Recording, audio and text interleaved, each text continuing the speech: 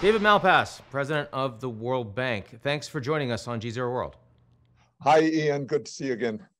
Thank you. So I got to start with the elephant in the room because I saw all this news last week, and Al Gore says you're a climate change denier, and there's this big flap about you in the panel during the United Nations. Let me just be as clear as I can. Do you accept the scientific consensus that the man-made burning of fossil fuels is rapidly and dangerously warming the planet? I don't even know. I'm not a scientist, and that is not a question so Al Gore can put. I don't know why it stays on the stage. What we need to do is move forward with impactful projects. Can you just sort of clarify that you are not a climate change denier? Sure, I'm not. It's clear that greenhouse gas emissions from human activity are causing global warming. The World Bank is in the middle of many of the most important issues in climate change, and staff are working all over the World Bank, massive effort, massive financing. The World Bank is the biggest worker on climate change now. That means more financing than other sources in the world. That also means more diagnostics, which are really important as people try to focus their priorities. We're pushing hard on reduction of greenhouse gas emissions. As you think about it, the impact, actually how people do that, is the biggest challenge in what a lot of people are trying to duck. They want, I really want to get us from the conference mode to the actual project mode and impact as far as reducing greenhouse gas emissions. So let's talk about projects. And this year, of course, we are seeing considerably higher carbon emissions than we saw last year. And a big piece of that is because of the massive disruptions that we've had from the Russian invasion into Ukraine. I am also seeing that banks are increasingly moving back into fossil fuels because they can get short-term returns and because a lot of countries just need energy desperately. How bad is that situation? How much of a reversion are we seeing, and how do we address it? This is a real concern. It's happening right now. So more and more countries are reopening coal-fired power plants. Europe is scouring really the world for coal and for more natural gas. That has consequences because the natural gas is a critical input to fertilizer and to food. And so there's consequences and trade-offs being made really every day as they fill their winter storage with natural gas. I want people to look ahead to next year and the following year as well. There has to be a better way to have fertilizer production. One of the concerns is it looks as if Europe is moving away from producing fertilizer in Europe and instead buying it, which creates shortages elsewhere in the world. So these are very real topics and massive problems. But the immediate problem right now is shortage of natural gas means there's a shortage of fertilizer and a shortage of next year's crops. Yeah, this year we have enough food, but it's not well distributed. Next year, we're looking at an actual food shortage.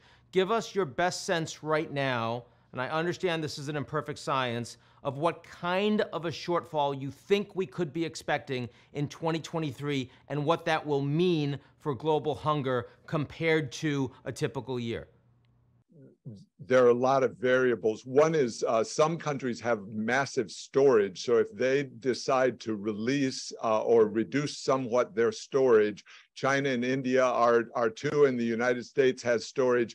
That will be enough to smooth or to help smooth conditions next year. So that's one variable. Another big variable is the weather in various parts of the world. South America has had a drought that reduced their production, and they're one of the swing producers in the world. And a big variable is the U.S. itself, because it's such a big it's the world's biggest economy. So the actions taken in the US to create either more energy or more foodstuffs are material in the world. So it's very hard to say 1 year from now where the shortages will be. But I want to come back to Ukraine itself. I met with President Zelensky in Munich. We moved very fast in March and April with World Bank resources for Ukraine to keep the administrative functions of their government running, and then quickly used all of our various tools within the World Bank Group to make available channels for other countries to support Ukraine. So we've been the biggest conduit for the support coming in from the United States, from the UK, from the European Union, from Japan, and others in making resources available. We've dispersed, just since those initial March and April disbursements, we've dispersed $11 billion to the various functions of the Ukraine government, with more every week. The bank did a major assessment of the damage in Ukraine, which came out last week, showing some $350 billion of damage already, plus $150 billion of ongoing needs in Ukraine. I think people are trying to put that together, but there's a lot of different threads going on. Now, we've talked so far mostly about hangover from this continuing Russian invasion and war of Ukraine. I haven't mentioned yet COVID, but I mean, Biden says the pandemic is over, but of course in China that's certainly not true. How much is the reality of the pandemic still impacting global supply chain, resource availability for the poorest countries, and how's the World Bank responding? We know China really had very strict lockdowns in the second quarter. So their GDP on a quarter-over-quarter basis annual rate went negative 2%. So that's a sizable shrinkage that disrupted global supply chains.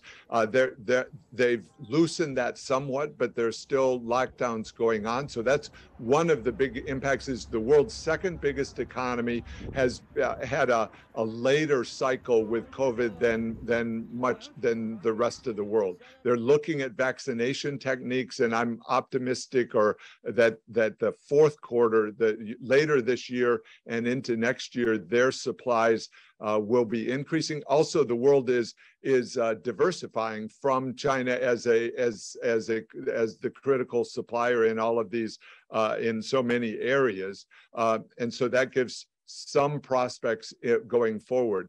Rest of the world, I think, is still suffering rippling outbreaks of COVID that are disruptive and should be taken very seriously. You know, we've set up at the World Bank with leadership from the U.S. and other countries a major new trust fund called the PPR-5. That's the Pandemic Preparedness and Response Financial Intermediary Fund.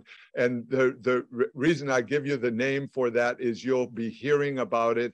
It's large, and it will be trying to work with countries so they prepare better for future crises. So there's no question Ukraine is getting an enormous amount of attention and increasingly getting an awful lot of money. I want to ask you honestly, when there's this much attention to a conflict that is this damaging, does it take a lot of the air out of the room? Does it make it harder to get the kind of funding that you need for all the other challenges that aren't driving the headlines right now in developing countries? There is some of that, but not as much as you might think. For one, the bank is large, and staff are working on lots of areas continuously. And so I don't feel at all that we've taken eye off of the food crisis in Africa, of the climate change crisis going on around the world. So it's more I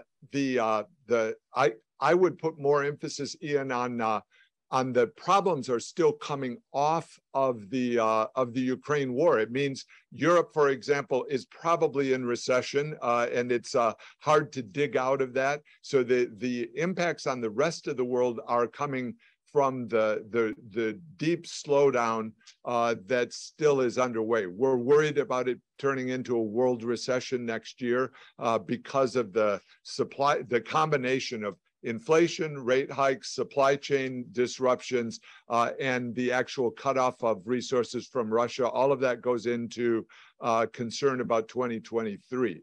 Well, at this point, would you say that you think it is more likely than not that the world will be in recession in 2023? I'd say 50-50 right now. The bigger focus that I have and the worry I have is development itself.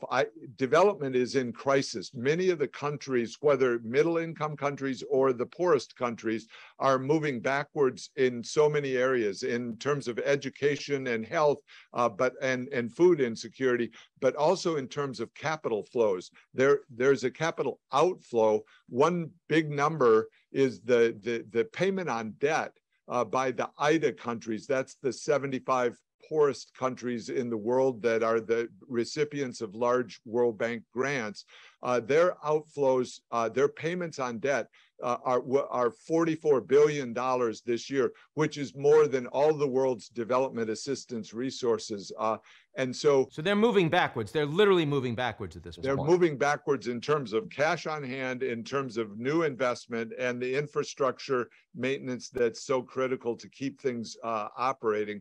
And that's a big concern because there's not really a world direction on how to deal with that. I've spoken and written about things that I think should be done, but I'm really worried about that situation. So David, is it fair to say, I mean, yeah, China's getting a little better, Europe is getting a little maybe significantly worse, but if we look at COVID and we look now at Russia, Ukraine, overwhelmingly the pain and hardship that comes from these global crises is being borne on the backs of the poorest countries in the world.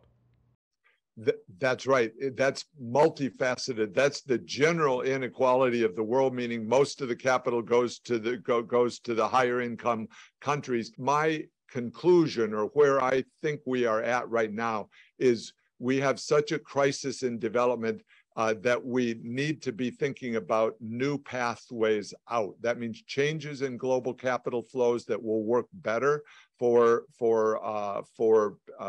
new businesses, for weaker countries within the capital flow structure. But that also means rule of law that will work better for the countries themselves.